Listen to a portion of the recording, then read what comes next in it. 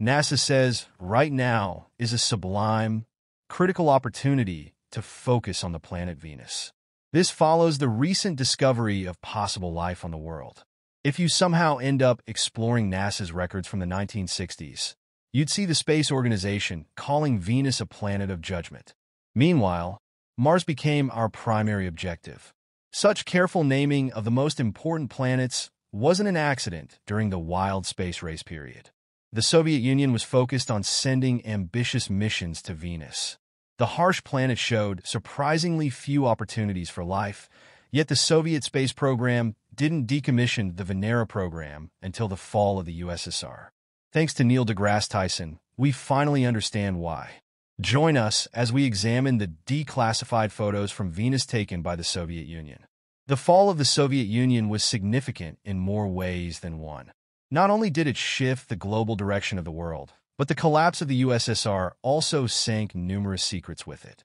The fact that the Soviets had a huge advantage for secrets, from running the most secretive intelligence agency on the planet to being secretive about their actual capabilities regarding extraterrestrial contact, suggests that the former superpower holds numerous untold mysteries. Before the United States of America dominated most planetary ventures in space, the Soviet Union was leading the charge. While the USSR had a long history of both successful and unsuccessful space missions, its most notable focus was on the very antagonistic planet Venus. In Russian, you'd see Venus as Venera, which became the name of the mission that lasted from 1961 to 1983. During the same period, the U.S. was busy sending its missions to the moon. So, in a way, the Soviets chose to use their resources elsewhere. We can't say that the whole obsession with the second planet from our sun is odd. Did the Soviets want to use the planet's surface as a possible and highly established power base? Or were they perhaps planning to colonize the planet later, looking for any forms of life there? It's genuinely hard to say why the Soviets focused on the antagonistic planet, as they conducted these missions during the Cold War and weren't completely open about their intentions. In truth, all we know about the Venusian missions relies on declassified and archived information. Anyway, after all this, it's challenging to pinpoint what the Soviets were looking for and if they ever uncovered the secrets of Venus. The Soviets didn't land on Venus just once, or even twice, but on multiple occasions. That's at least clear. The Soviets launched 28 ambitious rockets to the striking planet, and 13 of those entered the Venusian atmosphere, while 8 actually landed. Such complex missions placed the Soviets in a leading position in space exploration.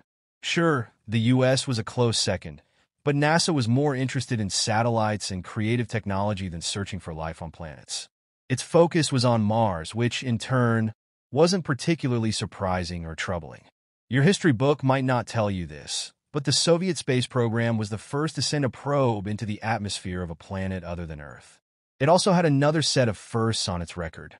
The USSR became the first state to achieve a soft landing on another planet, bringing back images and sounds from the surface of that planet.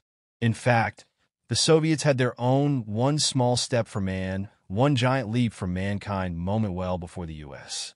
So why do we rarely hear about such achievements? Recall what we said about the Soviet tendency to maintain secrets. That's just one of many explanations for the oversight of the Soviet space program. Back in 1992, the prominent organization was decommissioned in the aftermath of the USSR, and the agency had to be revived under a new Russian identity, Roscosmos. A lot of its original records were either lost or destroyed. This is precisely why we don't have a clear answer as to why the Soviets launched 28 rockets into the Venusian atmosphere. Still, we can make the most sensible guess. Perhaps the Soviet decision to explore Venus was more about cost-effectiveness than anything else. This is not to say that the space program had little knowledge about the planet's real potential. They were searching for usable water levels, sunlight radiation, and the general characteristics of the planet. Without a series of these space missions, it would have been incredibly difficult to assess Venus' high temperatures and dense atmosphere. Today, various astronomers don't believe that the hostile planet could support life. The temperatures up there are high enough to melt lead, and water is scarce. Furthermore, due to its thick atmosphere, the atmospheric pressure on Venus is generally 90 times that of Earth. In any case, to overlook the USSR's contribution to the exploration of Venus would be like rewriting history. As far as the Soviets were concerned, Venus was worth investigating, even if it was just to fuel the space race. You see, exploring other, more friendly planets like Mars wasn't completely off the table. However, it was more expensive than sending probes to Venus. Everything essentially comes down to the distance from Earth to another celestial body. On average, the hostile planet is only 40 million kilometers away from our home, while Mars is, on average, 250 million kilometers away. Such huge differences in distance result in significant differences in cost. Besides, if the U.S. hadn't been the world's largest economy, it could never have explored Mars as easily. Various reports suggest that Soviet missions were risky and had significant technical gaps. Clearly, the rockets weren't prepared to cover vast distances. Likewise, the Union had a poor history of losing contact with its rockets, so it makes sense why the Soviet space program chose a more feasible and closer mission that would yield results. Anyway, if we don't consider the space race in this context, the story of the Venera missions would be incomplete. The U.S. wasn't even on the space map when the Soviet program launched the first artificial satellite, Sputnik 1, in 1957. This move kicked off the space race. What's more, it kept up with its energy. Anyway, what is genuinely entrancing is the justification for why the U.S. zeroed in on the Moon as opposed to Venus. NASA had a progression of disappointments with its Venus missions during the 1960s, and thus, the U.S. Space Office hit an impasse known as the Venus Curse. Every time they sent off a test into the Venusian climate, it ended up being a failure. This was precisely when the Soviet Union saw a chance to capitalize on NASA's disappointments. At that time, both the U.S. and the Soviets were still determined to prove their superiority in the space race. The best strategy was to exploit two specific opportunities. It was a calm yet decisive move. The Soviet space program seized Earth's sister planet as their primary accomplishment in the space race, achieving something its significant rival had neglected to do. Despite the strategy's limited resources and misused government, it repeatedly sent missions to Venus to secure its victorious position against the U.S. Compared to NASA's focus on the Moon, this strategic distinction wasn't without animosity. Additionally, precarious propaganda was used to obscure their critical failures with Venus. The American government was provoked to censure the USSR's fixation on the planet in the media. Venus was labeled the evil planet, while Mars became humanity's destiny. These labels didn't matter to the Soviets. Their main goal was to demonstrate their superiority over the Americans, and they succeeded. The Venera missions are almost forgotten in current history. However, despite their initial troubles, those missions were particularly refined, advanced, and ambitious, especially at the beginning of the space age. The Venera missions led the way. Recalling the 1950s, the Soviets began experimenting with the design and technical details of the probes. For the next 30 years, they continued to build and launch interplanetary spacecraft as part of the Venera program. Since the program was running alongside a very turbulent Cold War, the Soviets focused on maximizing their resources. Fortunately for them, the early years of the conflict provided them with more resources than the U.S., which turned out to be remarkably significant. It allowed them to build larger rockets designed to break through high altitudes and cover vast distances. The Soviets rushed to experiment with both manned and automated rockets, while the Soviet academic community was working on a series of calculations and assessments to create precise trajectories for the Venus missions. Behind the scenes, their Mars programs were also running. For the Soviet space program, nothing was more important than developing advanced instrumentation for these probes. This led to the most significant breakthroughs in the history of space exploration. In 1966, the Soviet Union launched Venera 3, making it the first artificial probe to enter the atmosphere of Venus and successfully land on the planet's surface. This achievement heightened the competition between the two superpowers. Unlike the American missions, which were plagued by failures and dead ends, the Soviet program continued to make progress. Despite their advances, the USSR managed to send successful probes into the Venusian climate. The key issue with this approach was limited design capacity. The Soviets quickly overcame their design issues and launched the most sophisticated probes of the Venera program during the 1970s. Their pioneering efforts allowed them to accomplish the first simultaneous launches of Venera 4 and Venera 5. According to most historians, this was the most exciting decade in the history of space exploration. For certain, the U.S. attempted to develop similar launch designs.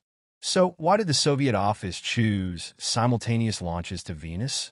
To understand this, you really need to realize that interplanetary travel requires advanced instrumentation to gather the highest level of data and evidence. The probe was initially launched to study the planet's surface, and that is precisely what happened with the vapor analysis since the launch went smoothly. The probe entered Venus' atmosphere successfully. The Soviet program continued with Venera 5, but this wasn't just a repeat of the first launch. The second probe was specifically designed to gather detailed information about the planet. Ultimately, the Soviets had to endure the obstacles of temperature, atmospheric pressure, and radiation on Venus. They did not have to wait too long for their answers. By the mid-1970s, the Soviet program was entering the most advanced phase of their launches. Everything the USSR had done up to that point was about progression and improvement. It was about ensuring that their designs and advancements were more modern.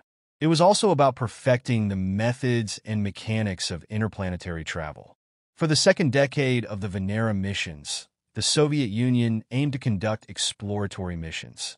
The most remarkable and exciting launch of this period was Venera 7. As the 11th Soviet probe entered Venus' atmosphere, it became the first spacecraft to send back data from another planet. By this point, the planet's high temperatures, density, and surface pressures had already been noted. The Soviets were attempting to record Venusian sounds. The next major achievement for the program came in the mid-1980s. Venera 13 outperformed all previous interplanetary missions in terms of complexity. This probe was the first to capture panoramic images of Venus' surface. At the same time, the Soviet program launched Venera 14 to gather similar data about the planet's surface. As the Soviet Union was perhaps the first country to recognize Venus, the Russian Space Agency has renewed its ambitions for Venus missions. Venera is a forthcoming joint mission between Roscosmos and NASA to examine the atmosphere and surface of Venus. The name Venera represents Venus in Russian. It is expected to launch in the late 2020s or early 2030s and plans to study the planet's climate, geological history, and look for signs of any present or past habitability. The probe will include an orbiter, a lander, and possibly a balloon to study the planet's atmosphere in detail. The legacy of the Venera missions extends far beyond their technical achievements and global repercussions. These missions, initiated by the Soviet Union during the height of the Cold War, represented a pinnacle of human imagination and determination in exploring the universe. Despite facing numerous challenges and obstacles, the Soviets persevered in their mission to uncover the mysteries of Venus, a planet long believed to be hostile and uninhabitable. One of the most significant aspects of the Venera missions was their pioneering use of robotic probes to study planetary conditions and surfaces. These missions paved the way for future exploration.